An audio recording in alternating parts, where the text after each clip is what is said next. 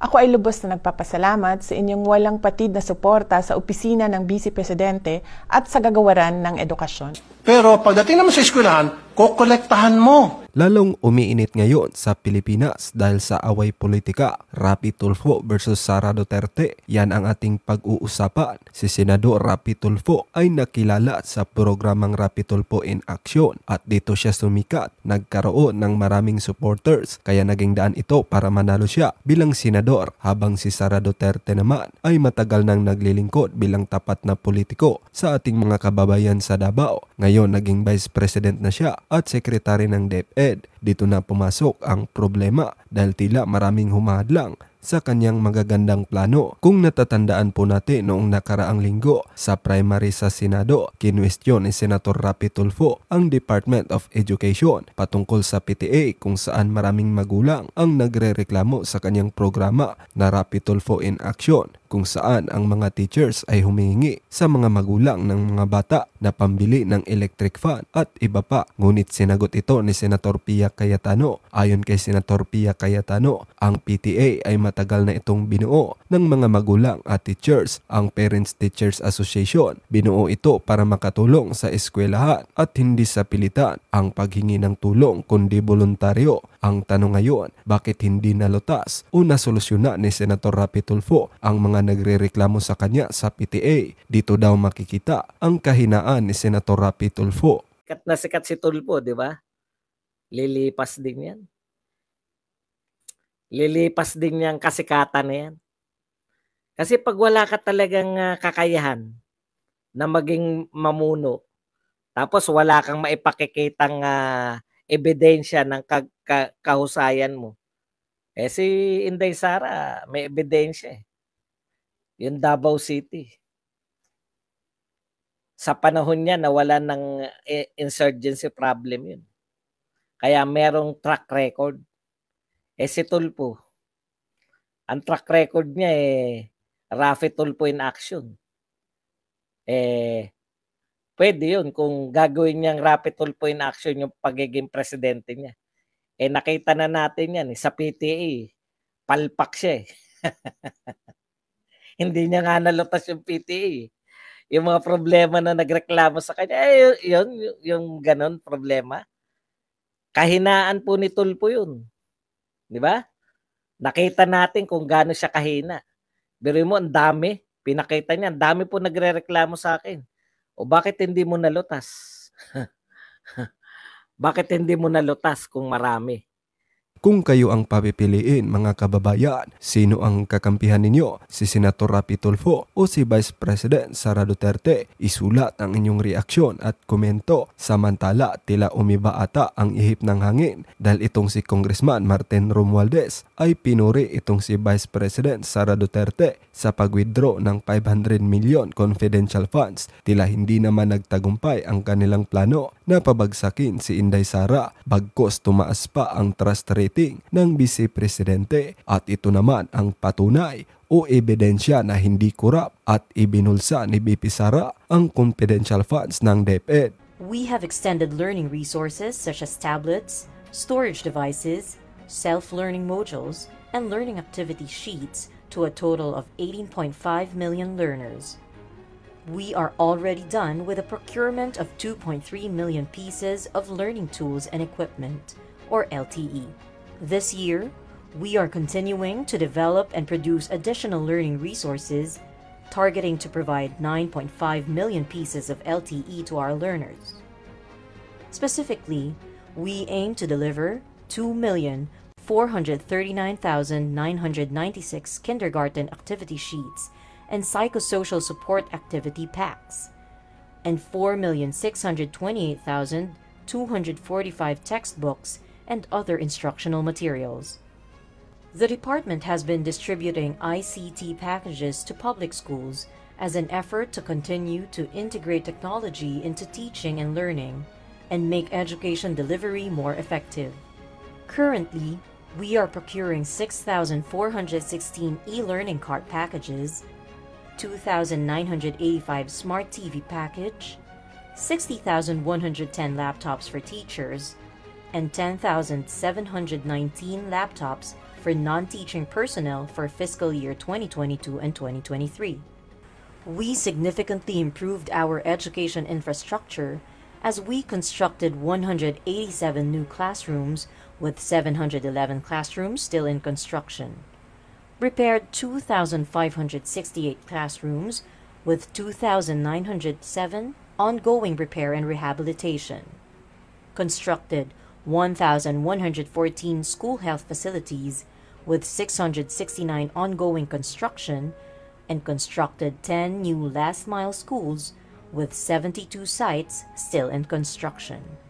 For 2023, we target to build 5,133 new classrooms, repair 7,291 classrooms, and construct 88 last-mile schools. DepEd believes that providing learners with good nutrition complements our goal of supporting our children's education journey. Through our school-based feeding program, or SBFP, we fed almost 3.5 million learners, consisting of all kindergarten learners plus grades 1 to 6 learners who are severely wasted, with nutritious food products, or NFP, and provided almost 3.5 million learners with milk. During school year 2022 to 2023, our feeding days of NFP was 30 days, and 16 days for milk feeding. For this year, under our fiscal year 2023 targets, we aim to cater 1,678,704 learners from kindergarten to grade 6 who are severely wasted, and serve them nutritional food products, or NFP, and milk products for 120 feeding days through our SBFP. As we strengthen the public-private complementarity, the department has provided support to our learners through the Government Assistance and Subsidies, or GAS. 923,520 junior high school learners benefited through our Education Service Contracting, or ESC subsidy, and 1,355,135 learners to the Senior High School Voucher Program, SHSVP subsidies. For school year 2023 to 2024, to ensure that we can increase access to education and greater choice for our learners and their families for their needs and career goals, the department will sustain our GAS program by providing support to 1,179,329 million ESC grantees and 1,132,155 SHSVP grantees.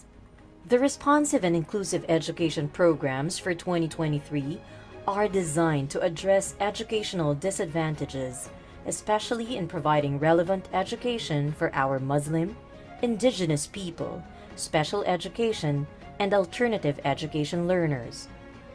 In fiscal year 2022, our education system included and served 170,712 special needs education learners in the public schools, 271,322 learners for Arabic language and Islamic values education in both public and private schools, 136,392 Indigenous Peoples Education Program, or IP-ED learners in the public schools, and 640,448 Alternative Learning System, or ALS learners. We believe that learners' full potential can be achieved if they are respected and protected. DepEd looks after its learners through the newly established Learner Rights and Protection Office, or LRPO, that safeguards learners from all forms of abuse. One way of safeguarding our learners is through the Learners Telesafe Contact Center helpline, where abuses and conflict pertaining to child protection can be reported. We already hired and filled up 8,897 teaching positions and has an ongoing hiring of 653 teaching personnel. Meanwhile, 9,650 teaching items have been created under the fiscal year 2023 targets. And to fulfill our commitment of removing ancillary tasks and reducing the workload to our teachers, we hired 4,864 non-teaching personnel, and there is also ongoing hiring of additional 136. For fiscal year 2023, we are also requesting additional 5,000 non-teaching positions to DBM, as the department remains steadfast in its commitment to improve teacher quality. We continuously capacitated our teachers by providing them with training and scholarship programs. As of March 2023, DepEd has already capacitated 692,492 teaching and teaching-related personnel. Your Honors, we will now present to you our fiscal year 2024 budget proposal. Your Honors, presented in the screen is the comparison of our 2024 National Expenditure Program versus 2023 General Appropriations, as well as our 2024 revised budget proposal submitted to the Department of Budget and Management. DepEd's NEP budget level for next year is 758.59 billion pesos, of which 756.84 billion pesos is allocated to DepEd OSEC and 1.74 billion pesos is allocated to attached agencies. The overall budget of the department increased by 5% comparing from the 2023 GAA.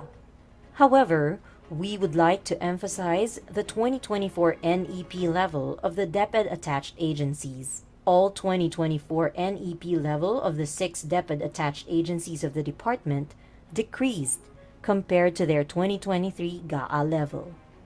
We would also like to show you that out of 712 billion pesos of the 2024 NEP level budget of DepEd OSEC, 566 billion pesos will be directly released to the field offices, leaving 146 billion pesos of the total budget in the DepEd Central Office. Your Honors, we would also like to highlight this equally important update for our DepEd's attached agencies. For fiscal year 2024, under the National Expenditure Program, all of their budget levels have decreased versus our fiscal year 2023 General Appropriations Act. We are presenting their requests for additional appropriation in the 2024 budget for them to implement more programs, cover more beneficiaries, and contribute meaningfully to the ultimate goal of our basic education sector. With a revised K-10 curriculum ready for phased implementation, we will now look at reviewing the senior high school curriculum. This will then be supplemented by the orientation of the teaching and non-teaching personnel. Likewise, we will sustain efforts to bounce back from the impact of the learning crisis through the continued implementation of the National Learning Recovery Program, or NLRP. The department will also continue existing programs such as the Campus Journalism, Early Language Literacy and Numeracy, or ELLN, and Alternative Delivery Mode, or ADM. In addition, there will be a procurement of 71,407,893 textbooks and instructional or learning materials for printing and delivery. 1,162,865 pieces of TVL equipment or tools will also be procured for distribution, costing 1.7 billion pesos. Furthermore, 3,299,748 pieces of science and math equipment or tools will be procured for distribution.